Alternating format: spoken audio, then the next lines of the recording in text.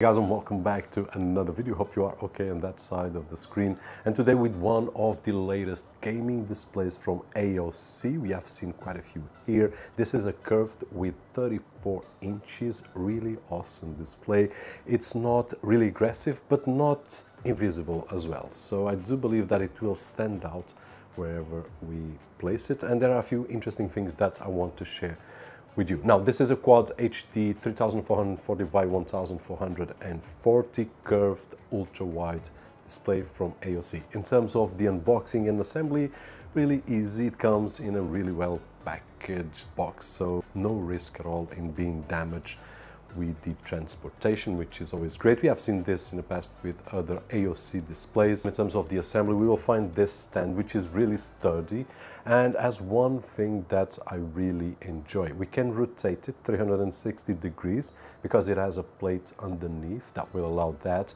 And the interesting thing is that it will always be facing front. So it doesn't matter where we rotate it, it will always be directed to the front. So it's not like other displays that we have seen, and some of them probably from AOC, that we rotate the display and the stand will stay on the same situation. Now here everything rotates because it's a plate underneath. This was really interesting.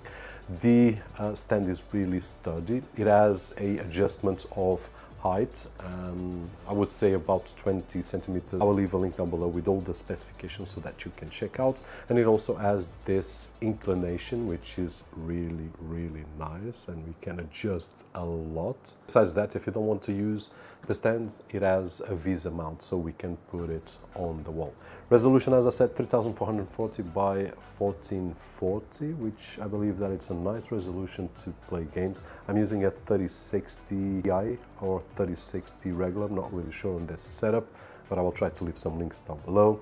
And I was able to get the 100 Hz refresh rate, which is not the most aggressive that we have seen here on the channel, but I do believe that it's a balanced refresh rate, really great experience. It has a 4 millisecond response time from gray to gray, and it has a VA panel. Now, the only thing that I do notice different from other panels that we have seen here, and some of them from AOC, is that the blacks, being a VA panel, are not as black as an IPS panel, for example. So just have that in mind. It's nothing that would prevent me from buying, but there is a difference between this panel and IPS panels. It also has the low blue light technology that we have seen, and it's really great to see on more displays because it will affect our eyes in a positive way, so it doesn't hurt our eyes with long hours being used. In terms of the display itself, I do believe that it's elegant, and as I said, it's not too much aggressive. It has, of course, this curve that makes it to stand out a little bit more.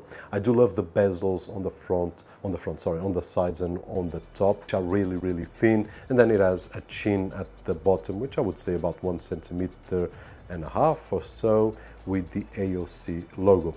It has a menu here on the right side, the buttons for the menu on the right side, and actually I did enjoy the menu. It is very simple to use. It is really complete. It has all the options that we will find on this kind of display from AOC, with brightness and so on and so forth. There is one thing that I really enjoyed, which was the picture-in-picture mode. It has a lot of options we can use in a small scale, medium and large, and we can put it anywhere on the screen.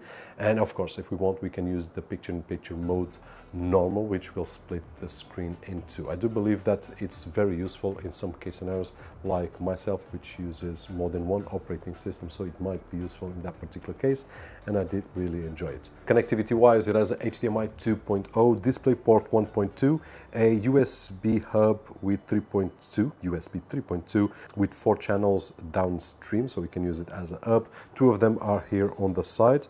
It has a 3.5mm audio output.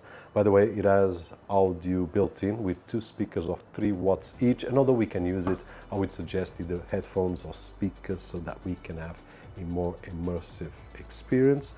And it also has the USB Type-C input right over here, which can be used not only to transmit the image, but also to power a laptop and charge it up to 65 watts, which is what it's doing to my MacBook Pro. Now, in terms of gaming, I did try for I don't know, a couple of hours with Forza Horizon 5, which is always great, a really fun game to play. I did play with my gamepad GameSeer G4, and I also played a little bit of Battlefield, and the experience was great. By the way, I was using the AMA gaming mouse and the Sharkoon, one of the latest gaming keyboards, but experience was really immersive, and when we are playing we will not notice that it's a VA panel. At least that was my sensation. And that is it. I believe that it's a balanced gaming display that we can use to work, we can use to charge our laptop while we are using it, as a USB hub, which is